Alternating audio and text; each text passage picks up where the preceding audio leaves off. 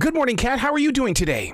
I'm doing great. How are you? Absolutely fantastic, and excited to share a conversation with you because you really do bring up a lot of great points in this book through leadership, as well as you put some humor in here. You make it a very real, humorous book.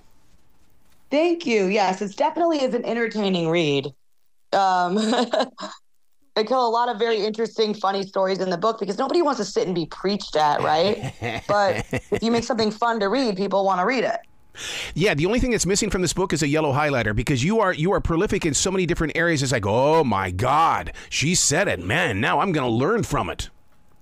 Thank you so much. I appreciate it. I mean, listen, I'm a writer. I think the thing that I do the best is writing. And I'll spend an hour sometimes on a single sentence. Yeah. See, I love breaking things down like that. And the reason why is because I swear that we're missing out on a lot of what our language is about because we're just ignoring things. When in fact, if you sit down to write about it, oh my God, it just unfolds right there in front of you. Yeah, absolutely. And I think that this book is so important. I mean, honestly, many of us, we want a lot of the same things, right? But we have different ideas just for how to get there. And if you really want to win over and connect with someone who's different from you, then the best way to do that is to focus on what you have in common first. Because we're being conditioned right now, I think, to believe that just because someone is in the opposite party or maybe even has a different view than you on a single issue, then we're not going to agree with them on anything. And that's not true. So in addition to being kind of an entertaining read, this book kind of opens your eyes to some of that manipulation and is also kind of a guide for rising above it and also connecting with people.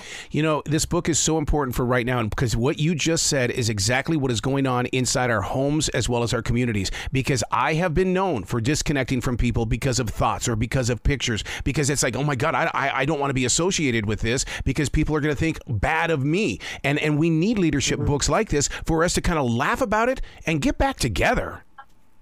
Yeah, because when you really break it down, what politics does is politics makes us fight with people we know in our real life on behalf of people that don't even know we exist.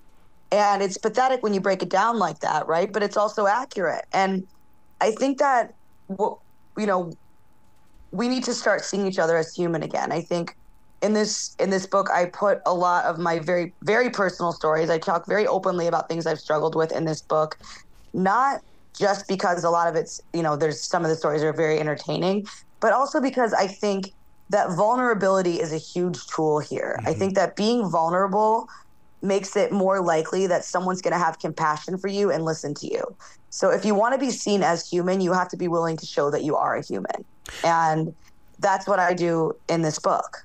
One of the healing steps that I've learned in a situation that, such as this, that we've had for the past 10 to 20 years is the fact that, teach yourself to just go ahead and listen to what the other side is thinking. Just listen. That doesn't mean you have to participate. Just listen to what they're thinking, and I'll bet you'll find ways to relate with them.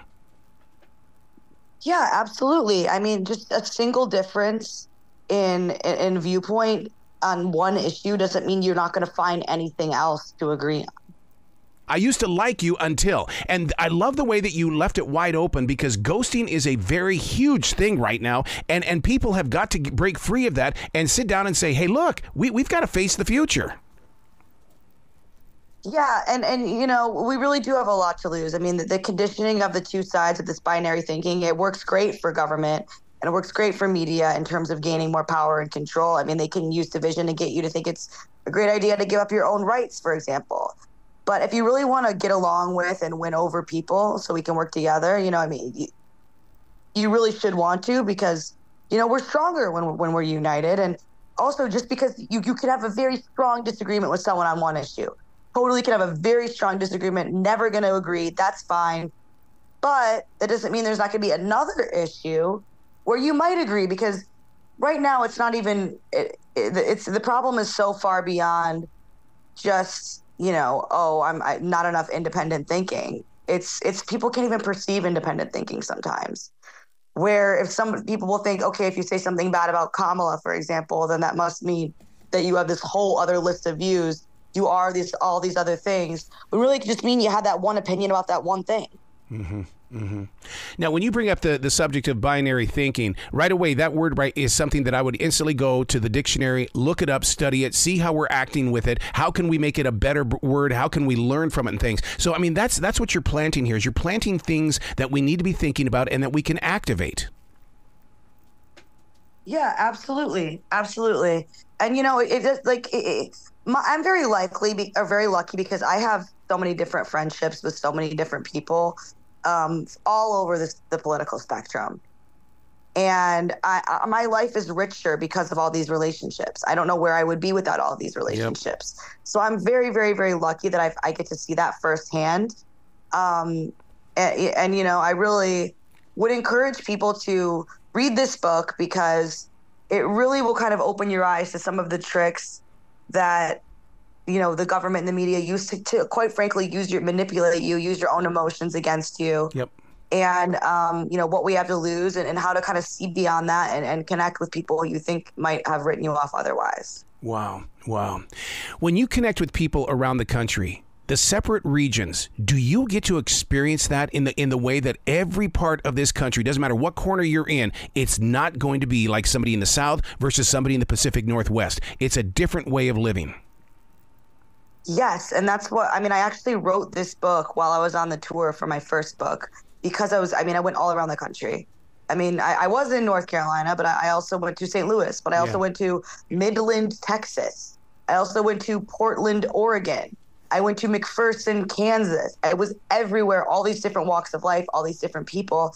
And what I kept finding over and over and over again is that as different as these walks of life were, as different as these people were, as different as that an accountant in St. Louis is going to be from a guy working in an oil rig out in Midland, many of us want a lot of the same things out of life. Many of us value a lot of the same things. And it wasn't just my experience. It was actually research that I did in the book that backs that up as well, that, you know, we do want a lot of the same things, but we just have different ideas of how to get there. And I think when you can remember that, it can be really helpful that just because, you know, in my case, I'm for very small government. So people will have the misconception of if you don't think the government is the best way to solve a problem, then that doesn't necessarily mean that you don't care about the problem. Right. It just means you have a different way of maybe going about solving it. Haven't we become that generation that lets others speak for us and then we get pissed off when they don't say it right? That's actually, that's a great way to put it. Yeah. I think that's definitely a huge issue, right? I think that we'd be better off with more independent thinking. I think we'd be better off with the ability to perceive independent thinking, but also just going back to seeing each other as humans. Yeah. Critical thinking once got a lot of love. I haven't heard too much about that lately. What's the story on that? Well, I write in my book that binary thinking is the enemy of critical thinking. Oh. And that's because once you've already picked a side or a lens, you don't have to think because all the thinking has already been done for you. You just go along with whatever your side's saying and you just kind of call it a day. The problem with that is when you stop thinking, that's how stupid things happen, right? And the problem with that is also that you miss out on not only relationships that could be fulfilling, but opportunities to work together, and also the ability to sort of think creatively. I'm better. My show is better. My jokes are better. Everything's better because nothing's off limits for me. I look at every situation with fresh eyes of, okay, what do I think about this thing this person said? Instead of like, oh, this person's on the bad team, so I know that I have to have this take. Or my side saying this about this, so I can only make jokes within this vein. There's so much freedom in freeing your mind, and this book really shows you how to do that. Has the structure of a joke changed in the way that it's more of a statement? In other words, get to the point, sell it, move on. Yeah, I'm not really sure. I think I tell a wide variety of jokes in my live shows. Yeah, and the reason why is because it seems like I'm hearing more statements these days from a lot of comedians, more than just, sitting down and maybe it's just I come from the old school way of doing comedy where it's storytelling. But it's like boom, boom, boom, boom, boom. You're laughing your ass off. You really are. But it's like, wow, it's changed. Yeah, my show involves a lot of storytelling. I think storytelling. My show, my book. So I definitely agree. I really like to do that. I really like to do the storytelling, and I think that that's just fun. And also, like I said, there's so much power and vulnerability and showing that you're human, and the jokes about things that you've been through, that whether you can relate to or you can see yourself in that situation, or you can't imagine being in that situation. That's just such an opportunity for us to connect as humans. And I think that there's this issue with people not wanting the laugh or the connection so much as wanting the clapter, where they want to say something the audience is going to agree with and everyone will clap for them. Yep. I don't know how you handle hecklers. I really don't know, because I mean that is one of the greatest interruptions at a comedy show. In other words, it's going to take down the energy of something that where you're trying to come in there and allow people to just cut loose.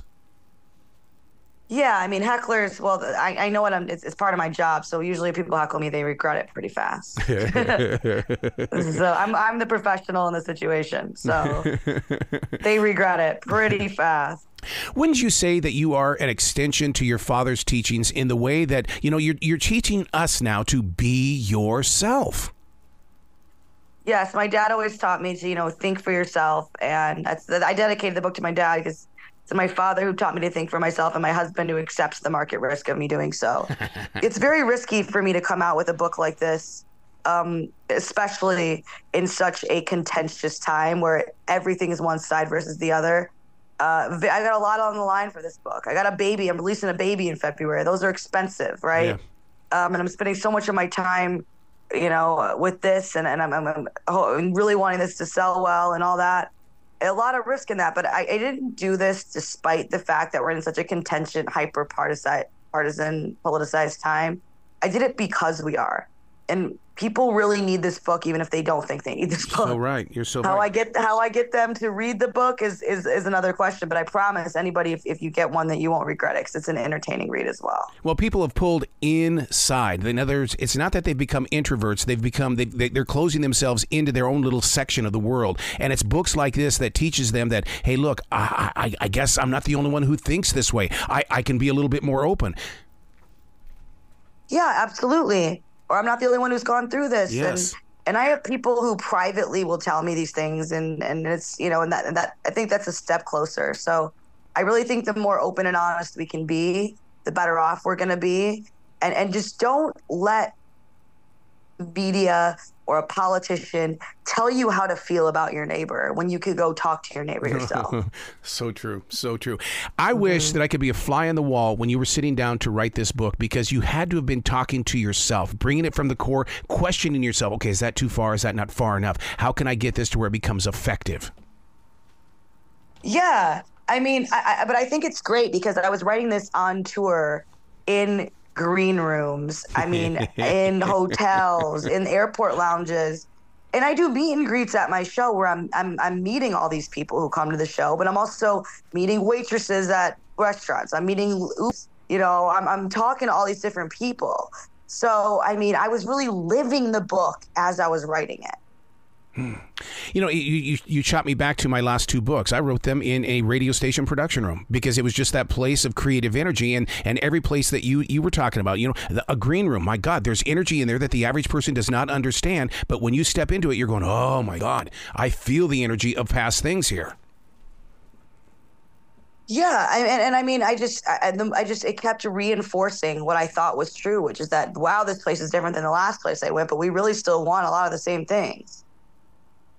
Wow, there's so many different things inside this book that I just want to cover. And the reason why is because you're bringing up things such as, biology is sexist. And I love subjects like that because you've got the courage to say, here it is. How do you want to talk about it? Let's start a talk right now about it. Yeah, absolutely. I wrote 2 chapters about gender, and one of them was kind of criticizing some of the things that the right says, and the other one criticizing some of the things that the left says. Yeah. So I just made sure I'd have everybody mad at me, right? But I think that, honestly, one does not negate the other. And quietly, people have nuanced views on this nuanced subject. Even people who are very left-wing, who are women, don't want to be called people with vaginas, for example. Mm-hmm. And I think that I show polling that shows people have nuanced views on this subject. But people are afraid to put themselves out there. So what I'm doing in this book is I'm starting the conversation. I'm putting it out there. And again, I'm doing so. It's also a funny chapter. I humiliate myself with a lot of the stuff I talk about. And I do that also because it's self-deprecation. I think there's a lot of power in that as well. Yeah. In terms of getting people to listen to you. Oh, I know I've lost a lot of podcast numbers due to the fact that I became more open with my religious speaking. And man, you should have seen those numbers just run away from me. It's like, really? I didn't say anything offensive, people. Come on. Well, that's just the idea of it. It's just that one thing should not be enough. And I do write a chapter about religion in this book because I am not religious myself. I wish I could be. I hope to get there at some point in my life. But people who are religious and people who are not religious have often they have misconceptions about each other. Yeah. People will think that because I'm not religious sometimes that I don't have any values or don't have any morals, and that's not true. People will sometimes think that religious people are judgmental, and that's, as I have some friends that are very close friends of mine that are very, very Christian or very, very Catholic or whatever else. I know that that's not true from them. So that really, it's about getting to know people and realizing and looking, instead of being judgmental, and looking curiously at your interactions with people, because, you know, I love to be wrong at this point, because if I'm wrong, then I've learned something. You know, I love to say, oh, I never thought of it that way before. Or, oh, wow, I thought this way about this one person. And I call myself out for times I've been wrong about people in my book. I call myself out for all kinds of things in my own book. What I almost lost myself due to some of my own biases. My own husband, he's more conservative than I am. And I thought I would not be interested in someone who was so clean cut like he was. And I would have missed out on this wonderful marriage, this wonderful partnership, and this baby that's being born in February if I didn't keep my mind more open. So as risky as it is for me to write this book, and this is definitely a very risky book, I talk about a lot of controversial subjects, and I do it in a way that is not within the media-approved way of one side versus the other.